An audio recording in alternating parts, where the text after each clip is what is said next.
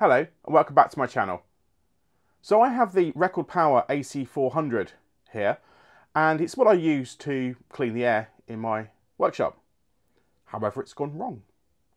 It started off by not switching off, but it would switch on, and then very quickly it just wouldn't turn on. So I contacted Record Power, and Record Power have sent me some instructions and a replacement part. So today I'm going to show you how I fit them.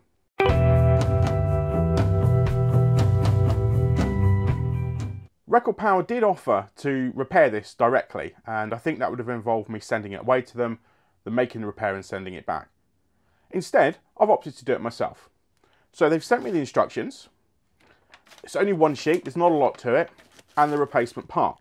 So the first thing we do is take it out of its packaging.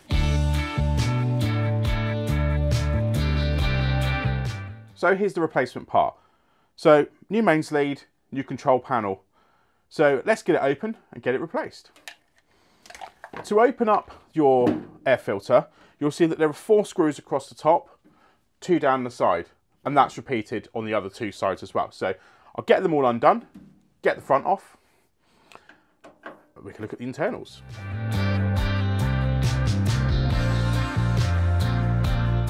Just before I take the front off, I should point out that this has been disconnected from the mains. If you're going to do something like this, please be safe. So that's all the screws out, and they should now come out, and then you can see we've got the motor housing and the control panel. Now there is an earth lead here that connects the 2 together, so we haven't got a lot of space to work with at the moment. So we can either undo the screw here and remove the cable from that end, but we've also got one on the motor, or we can just unscrew it here where there's just a single bolt, and I'm going to do that. And I'm thinking it's probably an 8mm, which it is. Just loosen that nut off.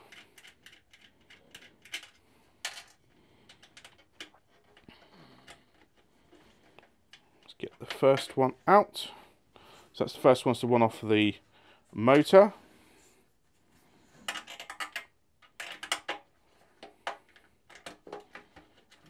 The second one is the one from the housing, from the outer case. The instructions aren't overly clear on the next stage.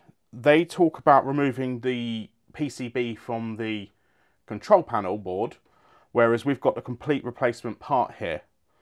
So what you want to do is disconnect the motor, which is with this coloured red, black, red and white clip at the back here. And then we can undo these 4 screws and remove the panel.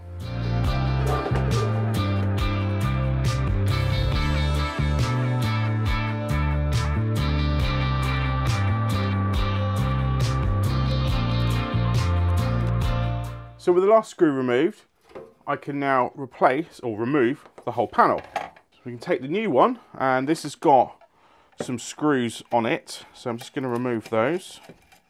Of course, we're not going to throw them away. You never know when they might come in handy. Now the new panel comes with the 2 earth leads for the motor and for the housing, and because I've left those, I'm going to just undo the bolt this end and remove them. Now making sure not to trap any wires and making sure that the control panel is facing around the correct way, we can pop that in.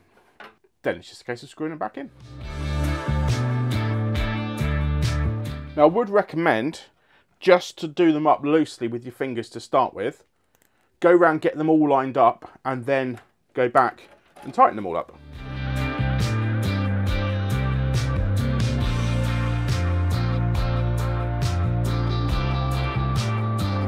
So next thing I want to do is reattach the power for the motor, and you'll notice that there's a little tab at the top, and you need to make sure that it stays at the top when you plug it in, and it'll just clip into place.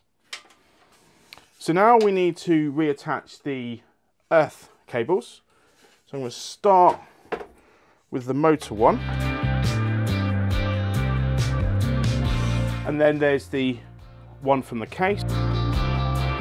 So now it's just a case of replacing the motor and the front panel back on.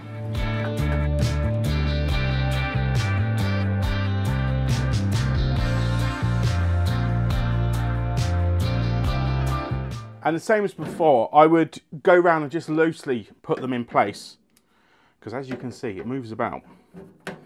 So don't tighten them up too much, and then go back and tighten them up afterwards.